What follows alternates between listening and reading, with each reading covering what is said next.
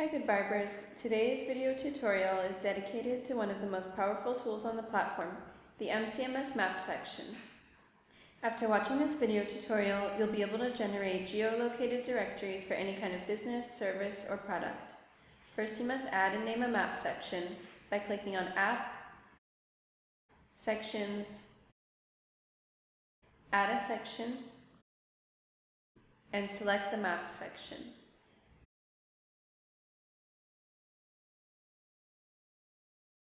You'll have the option to choose GoodBarber's MCMS or a personal content source. If you are an advanced user and have developing skills, you can customize your own map section.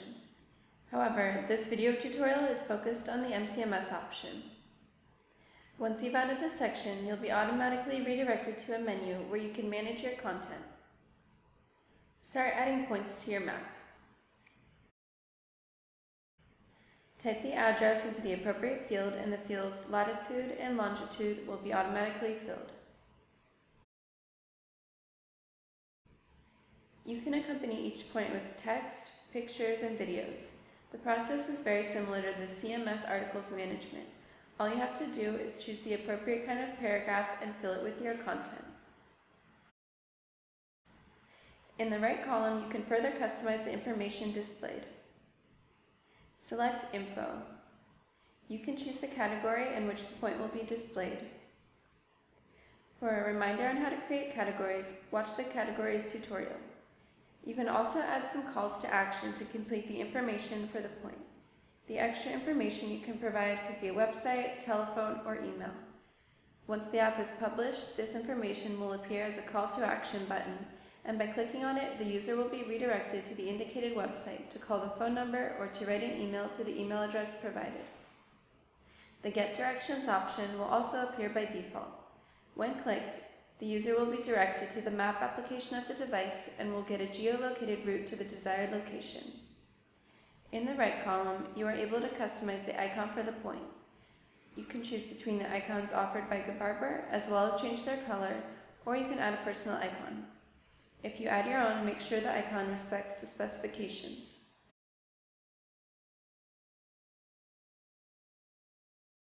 By default, the thumbnail displayed in the list view will be the picture you added. On the social label in the right-hand column, you will be able to activate the option to comment on the point. Publish it.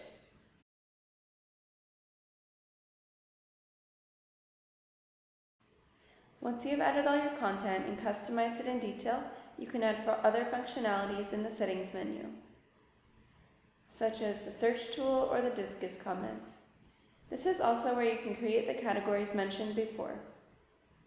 You can also organize the way the content will be displayed with the following options: by alphabetical order, by most viewed, by most commented on, or by distance. Remember to save the changes. You have now set up the section in the detailed view of the point. In addition to that, you can also customize the list view. Click on List of Locations in the menu on the right. In the appearing menu, you can choose whether you want the points to appear by default in a list format or over a map, as well as whether or not you want to customize the background and titles.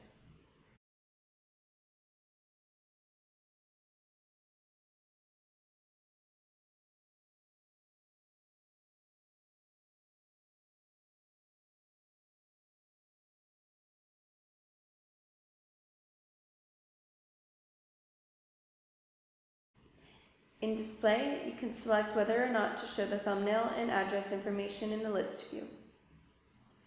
Below Content Zone in Thumbnail, you can add an appearing thumbnail image by default. This image will appear in the list view with all the points that don't include an image in the detail view. Remember, the image must respect the required parameters. Select the alignment of the thumbnail in the list.